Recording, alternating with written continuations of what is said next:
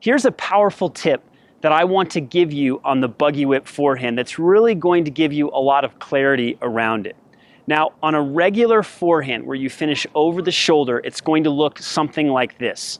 So I'm going to come over and I'm going to finish high, and I'm going to finish right here. That's the tennis forehand solution right here. Sure, a lot of players are going to go over the shoulder, but if you have the tennis forehand solution, if you don't, I suggest that you get it.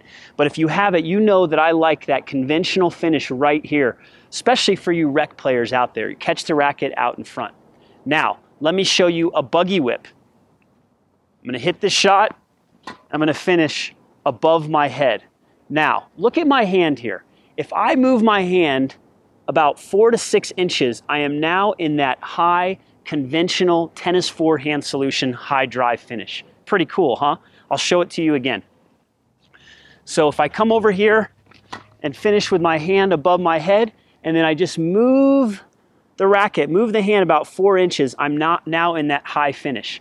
So when traditional coaches say, don't use the Buggy Whip, it's bad for you, it's going to hurt your shoulder, I say to them, wait a minute, it's only 4 inches of difference between here and here.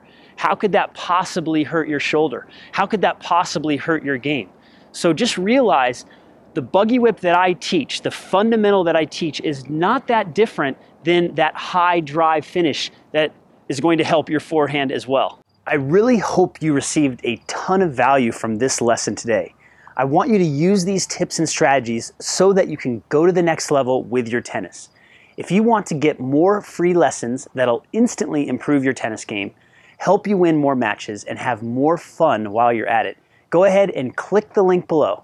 I'm really excited to help you out, so go ahead and click the link below and get your free video lessons. Thanks for watching, and I'll see you at the next video.